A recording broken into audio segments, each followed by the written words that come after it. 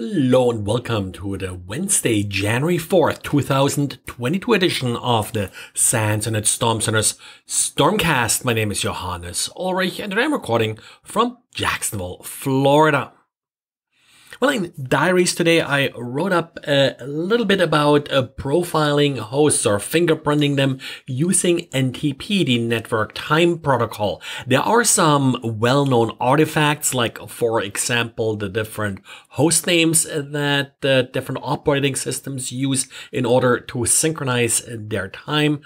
Like, for example, time.microsoft.com or time.apple.com, but also within the pool.ntp.org domain, you have a couple of subdomains that are used by specific vendors.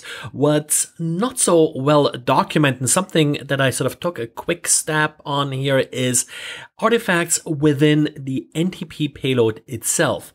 In order to make this more reproducible, what I did is I basically collected the first NTP packet that comes from an operating system after it's being booted. And there were a number of different artifacts, like, for example, some of the older NTP clients send packets from port 123 to 123.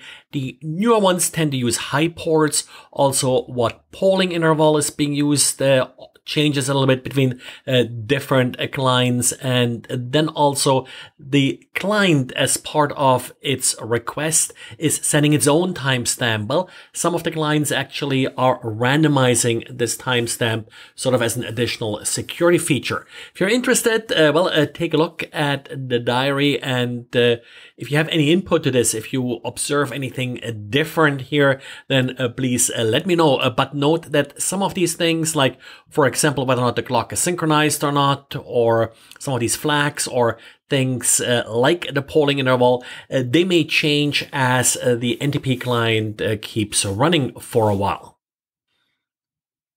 These days, if you purchase a car, it often comes with the option, at least, to use a mobile application in order to gain certain remote control functionality over the car, whether this is locking or unlocking the car, or just tracking the location and service intervals and such of the car.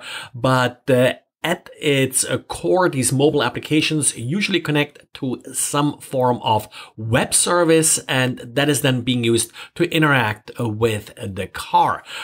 Sam Curry and some friends now published a blog post summarizing some of the work they did looking into these mobile applications and other systems being offered by car manufacturers in order to remote control cars.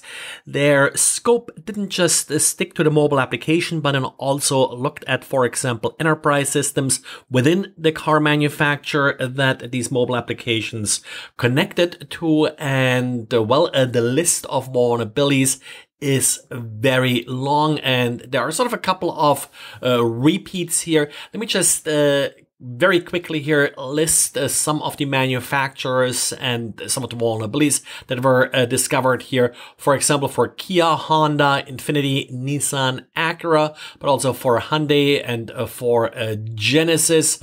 They were able to do a full remote lock and unlock, also engine start, engine stop.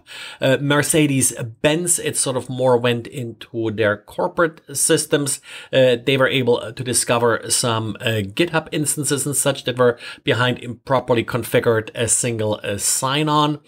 Also, similar vulnerabilities for BMW and Rolls-Royce.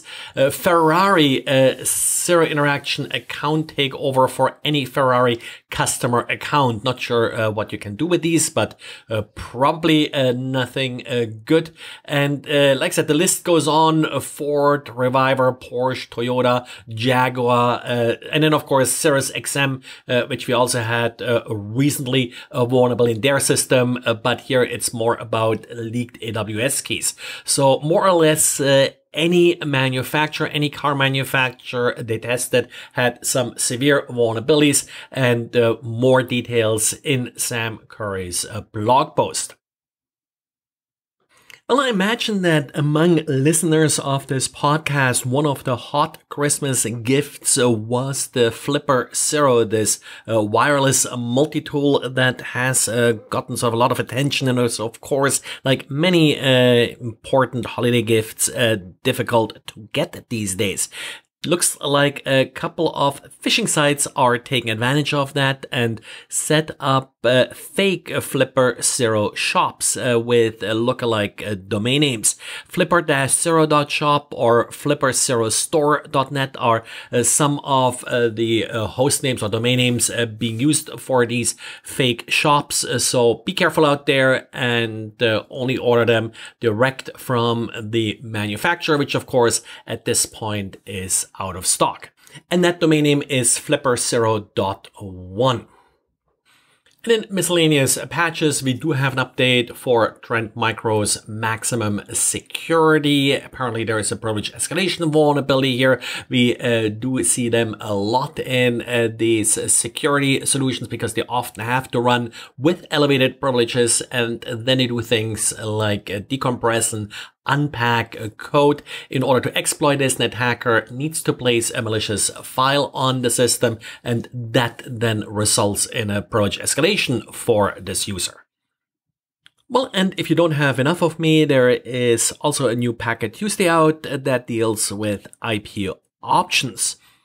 And that's it for today. Thanks again for listening, and talk to you again tomorrow. Bye.